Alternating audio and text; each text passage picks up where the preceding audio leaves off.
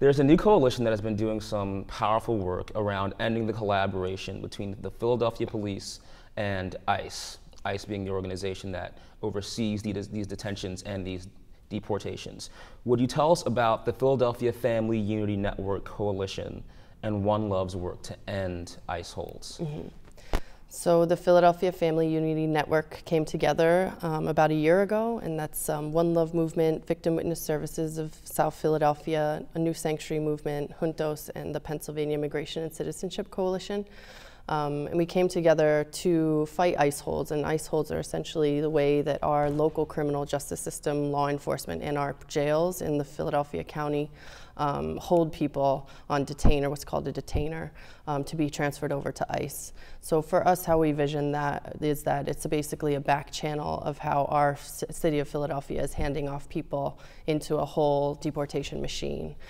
So our big cause around it was that we wanted that to happen, if it was going to happen, in the open. Like, don't let it happen behind closed doors where people can't be seen and there's no accountability for it. So at first you were asking for just a little transparency. You weren't just asking for all-out stoppage of it. You just wanted it to be in the open.